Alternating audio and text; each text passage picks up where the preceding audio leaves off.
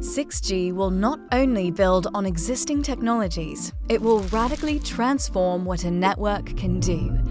At Nokia, we believe 6G will fuse the human, physical and digital worlds. 6G will help us redefine how we live, work and care for our planet.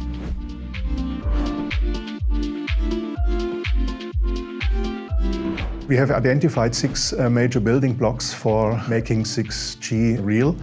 And one of these building blocks is block of spectrum technologies, and among these new spectrum, sub-terahertz is part of that. Services and applications in the 6G era will demand higher data rates, which will require more bandwidth. To provide this bandwidth, we will need to expand to higher frequency bands. Our proof of concept shows the transmission of a 5 GHz wide data signal at the carrier frequency of 144 GHz over the air. We can show also the beam steering capabilities by using phased arrays. Since the sub-terahertz frequency band has not been widely used up to now, we need to gain experience on the capability of the current technology and also on the impact of the physical challenges of the propagation conditions at the frequency bands. What we hope to achieve is the verification of the feasibility of sub-terahertz transmission and also to get insight how to solve the challenges with respect to physical properties of the channel and technology. Here we see the lab setup of the sub-terahertz proof of concept. So in this equipment we have stored the offline generated data signals to be transmitted, and this signal is then in real time fed to the transmitter board here, where it is upconverted to 140 GHz carrier frequency and transmitted via this horn antenna to the receive side. The key benefits of our proof of concept is that we can show the feasibility of the sub-terahertz transmission and can also investigate the behavior of different signal formats and algorithms under the typical constraints and impairments of the sub-terahertz transmission.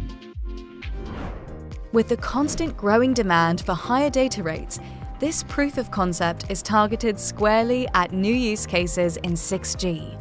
This bandwidth created by sub-terahertz frequencies will open the door for applications such as extended reality, the metaverse, and digital twinning.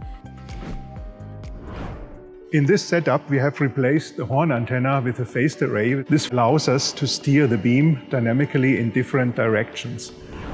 Beam steering uses a specific antenna built of many small antenna elements which are fed with the same signal. With the different phase adjustment of these signals, beams in specific directions can be realized. This allows also to flexibly steer the antenna beams in a specific direction to specific users, which allows also flexibly serving different users at different locations.